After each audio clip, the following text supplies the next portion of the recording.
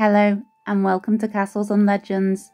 Today we're going back in time, much further than we normally do, to about 3000 BC, to Belas Knap, a very fine example of a Neolithic chambered long barrow.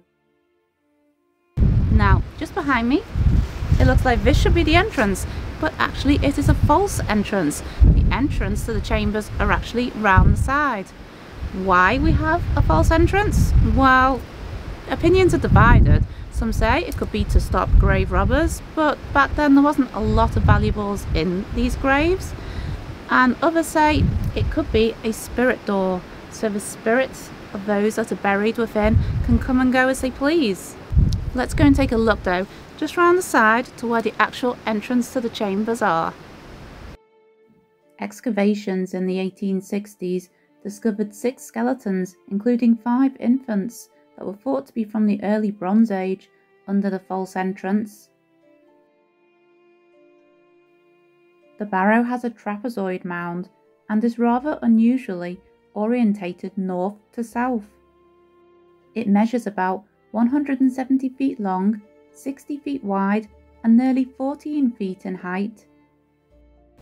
We are currently in one of the 4 burial chambers they have discovered here, and in total 38 human skeletons have been discovered. Although Belas Knap seems in good condition, this is the result of several restorations. The chambers were originally topped by limestone slabs and formed with dry stone walls. The roof slabs have been replaced with concrete for stability, but the dry stone walls are still in place. The views from the top of the mound, which you can see here, are really rather good.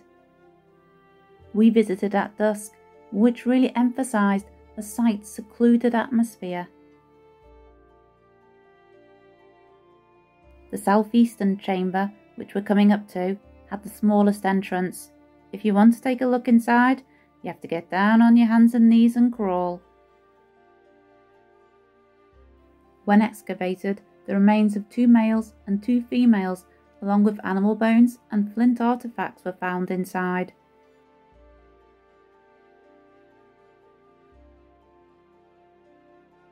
The next chamber, the northeastern, contained 12 burials.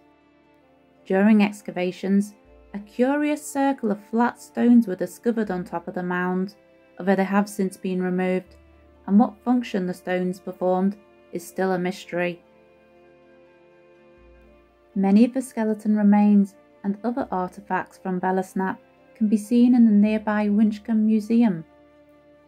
Belas Knap is also only a 10-minute drive away from the beautiful Sudeley Castle, which we explored in our last video. Thanks for joining us today. I hope you've enjoyed our video. Please do give us a like if you have and subscribe if you've not already. And I'll see you again very soon on our next adventure. Bye!